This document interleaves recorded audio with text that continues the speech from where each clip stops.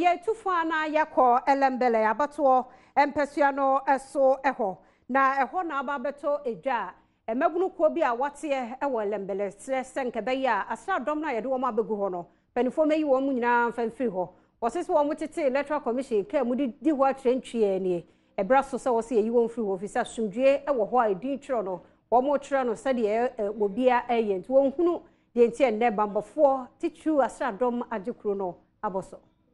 a non-governmental organization.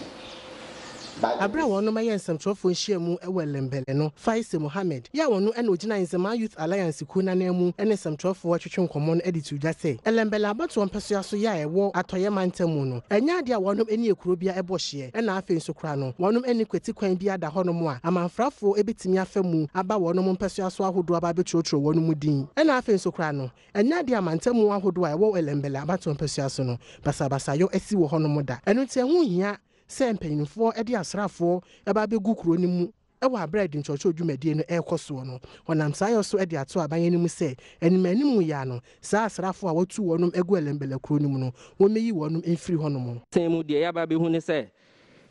ye hu military men bebre ewo ye various polling stations no na ye nim botaye nti a omo ne ye wa ha ba na nka de ye nim se in the electoral process no nka police for any hospital for because of COVID-19 inti omo ne nim se esanka ye hu omo wo sa bia ho na sese ya ye hu a police force a soldier for ana asra force so e wo sa mia no na ye bebisa se e ba ne sen because ye nim se nka omo so omo wo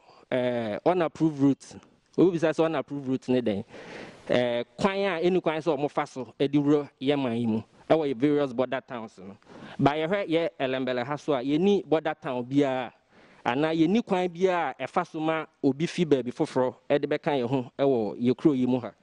ba ye tibia mu ha ne de ehu ne se ye wo asrafo so e wo ho aban district assembly no car mu no mote